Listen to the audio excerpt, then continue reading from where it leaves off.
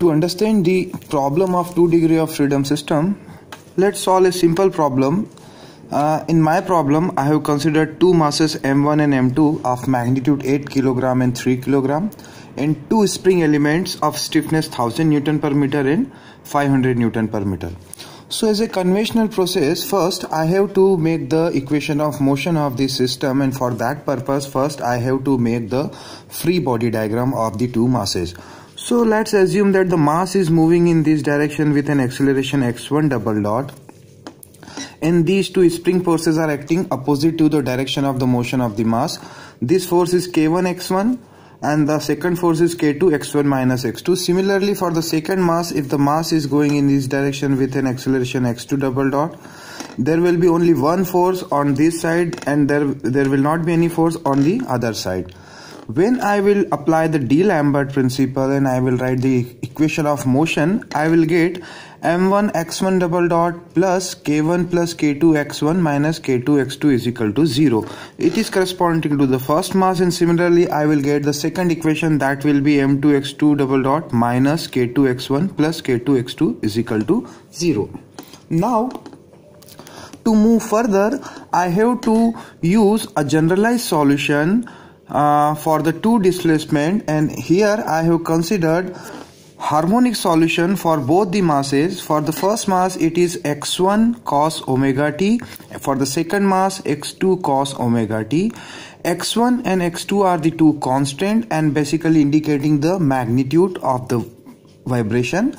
Omega representing the frequency of oscillation. Please understand that I have considered the frequency same for both the masses.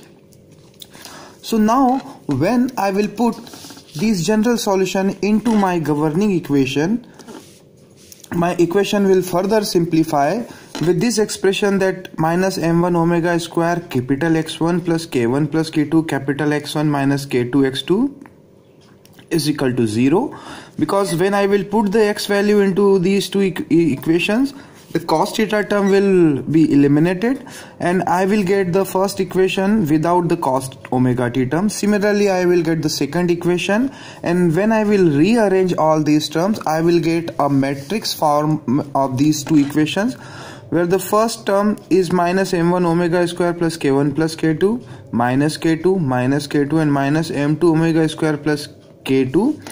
Second, I am having a displacement vector denoted by capital X1 and capital X2. Now this is my characteristic equation, and I know that I can get a trivial solution by assuming that x1 and x2 are 0, but that will not serve the purpose. So I will consider that the determinant of this matrix will be 0, and when I will use all the numerical values and I will put the numerical value in this determinant, I will get this expression, and when I will solve the determinant, I will get a quadratic equation in terms of omega square. When I will solve the quadratic equation for keeping that omega square is my variable, I will get two roots of this equation. One is the omega 1 square and second one is the omega 2 square, and value of these two roots are 74.49 and 279.69. These two roots are nothing but the two natural frequency of my system, and when I will take the square root, I am getting that the first natural frequency is 8.63 radian per second and the second natural frequency is 16.72 radian per second. After getting the two natural frequencies, the next job will be to put these two natural frequency into back to the governing equation and try to find out the value of x1 and x2. So here I am having two governing equation. So now the question arises that whether I should put the omega value in the first equation or in the second equation. But let me tell you that both the equation will give the same result, and we can check here. So for checking, I am putting the omega 1 value into my first equation and I am getting this expression, and when I am solving this expression, I am getting a ratio x2 by x1 is equal to 1.8. Similarly, when I am putting the omega 1 value into my second governing equation, this is represented by this equation, and again I am getting the same ratio x2 by x1 is equal to 1.8. So now we can see that Either we will put the value in first or second equation, we are getting the same expression for x2 by x1, and this x2 by x1 just represent the motion of the two masses when the system is vibrating with frequency omega 1. We call it, this is the normal mode or the pattern of vibration of our system, and it indicates that if the first mass is moving with an amplitude 1, the second mass will move with an amplitude 1.8 times of the first mass. So please keep it in mind that these two values are not the absolute value, but we are getting the relative value.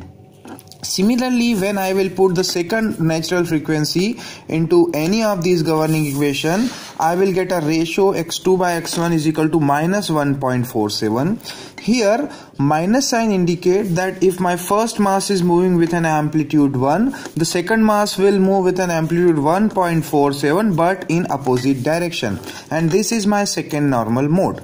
After getting the two normal modes, the next job is to find the actual response of your system, and for that purpose we have to understand that if the body or if the system is moving with the first natural frequency, the system will behave with a unique solution that indicates that if the first mass will move 1 unit and the second mass will move 1.8 unit, and both the masses will move in the same direction.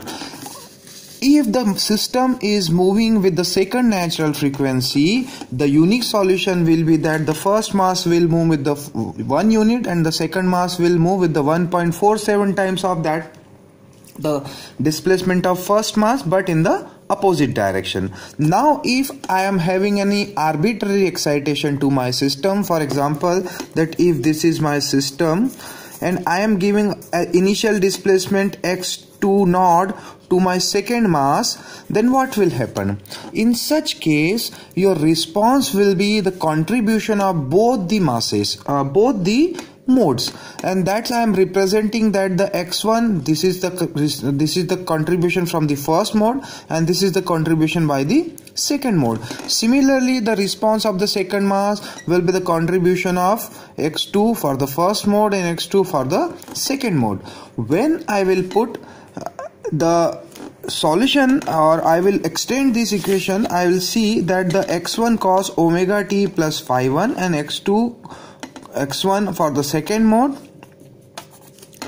cos omega 2t plus phi 2, where omega 1 is the first natural frequency, omega 2 is the second natural frequency, phi 1 and phi 2 basically representing the ratio or the contribution. Similarly, for the second case, I am having x2 for the first mode cos omega 1t plus phi 1 and x2 for the second mode cos omega 2t plus phi 2. When I will rearrange this equation, I am getting that the x1 will be x1 cos term plus x1 for the second mode cos term, and now what I am doing, I am replacing this x2 value or the magnitude of the second mode with the calculated mode shape corresponding to the first mode as well as for the second mode. For example, if I am taking the ratio is R1, my x2 will be for the first mode will be R1 times of x1 for the first mode. Similarly, here I am getting that x2 will be for the second mode will be R2 times of x1 of second mode. So by putting these two values or replacing that x2 for the first mode and x2 by the second mode, I am having these two equations, and in this equation I can see that there are four unknowns, 1, 2, 3 and 4. Remaining terms as omega 1 and omega 2 I have already calculated. What R1 and R2 is already calculated. These two are nothing but the ratio of the two displacement corresponding to the two different normal modes. So after getting this equation, that is x1 and x2, when I will put the R1 value and the R2 value into these two equations, and I will solve the 4 equation by taking some initial value. I will get my solution. Here I am considering that if this is my system where masses are 8 kg and 3 kg, these are the 1000 Newton per meter and 500 Newton per meter are my stiffness, and I am assuming an initial condition that my first mass having 0 displacement, but it is having an velocity of magnitude 1 at initial time t is equal to 0. For the second mass, no displacement and no velocity. So now when I will use the first equation and I will put t is equal to 0, it will be 0. Here t will be 0, so cos phi 1 and cos phi 2, and my x1 for the first mode and x1 for the second mode. This will be my equation. When I will put the second value into my second equation, I am getting this expression that no displacement, r1 x1 cos phi 1 and r2 x1 for the second mode cos phi 2. Similarly, when I will differentiate these two equations and I will put the two velocity value, I am getting this expression that for the first mass my velocity is 1. After differentiating, I am getting at a minus x1 for the first mode omega 1 sin phi 1 minus x1 for the second mode omega 2 sin phi 2, and the fourth equation, which is corresponding to the second mass 0 velocity, I am getting this expression. So now I am having 4 equation 1, 2 and 3, 4, and 4 unknown as first mode x1, second mode x1, phi 1 and phi 2. So when I will solve the first two equation, I am getting a value that my phi 1 and phi 2 both will be of pi by 2 magnitude, and when I will put this pi by 2 magnitude of phi 1 and phi 2 in my equation 3 and 4, I am getting these two equation, and by solving these two equation I am getting a value x1 for the first mode is minus 0.052 and second mode minus 0.033. So now when I will put these two values as well as these two phi's into my actual two governing equation, I am getting this expression which is representing the response of the two masses and for the different time instant, and this t value is nothing but when I will put a value of, let's I want to find the response of the system for t is equal to 0.2 second, I can put t is equal to 0.2 in this equation and I will get a magnitude of x1 as well as I will get a magnitude for x2, and these two value will tell me that if my system is vibrating with an initial velocity 1, after 0.2 second the position of the first mass will be represented by the response of the first mass, and the position of the second mass will be represented by the response of the second mass. Thank you.